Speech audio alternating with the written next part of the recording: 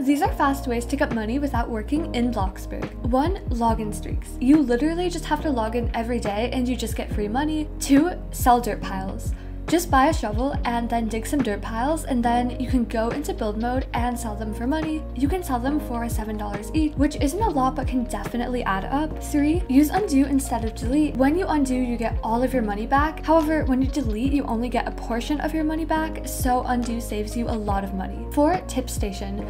Just make a tip station outside of your house and maybe put a polite sign up. This is a lot more effective than begging and a great way to get some extra money. I have full videos on this with more ways. Those videos will be linked in the description. Feel free to subscribe for more.